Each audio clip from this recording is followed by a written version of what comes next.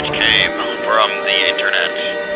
All right, Brandy, what's the story? What's going on? We're going to go to Middletown, New Jersey, where one shopper in New Jersey Target was in for an unwelcome surprise when, according to the cops, they found a used hypodermic syringe in a sweatshirt that they had purchased. Wow. The Union Beach Police Department posted a safety alert on their Facebook page Sunday night, informing everybody about the incident, which happened in the Middletown, New Jersey store.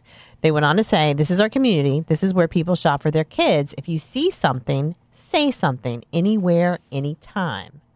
Cops hope that was an isolated or even freak accident, but they are encouraging everyone to be cautious with their purchases and urging shoppers to report similar incidents to their local police department. That is wild. Look, I mean, promotional things are weird as hell, you know. I remember It's a promotional thing? I'm assuming.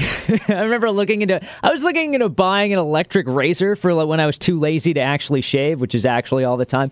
And they had this special NBA 2K16 version of a razor, like the video game. Like somehow the electric shaver you roll across your face for 5 or 6 passes when you have to meet your girlfriend's parents, but you went out drinking the night before, connects to your PlayStation in some capacity. How? I don't know. Mm-hmm.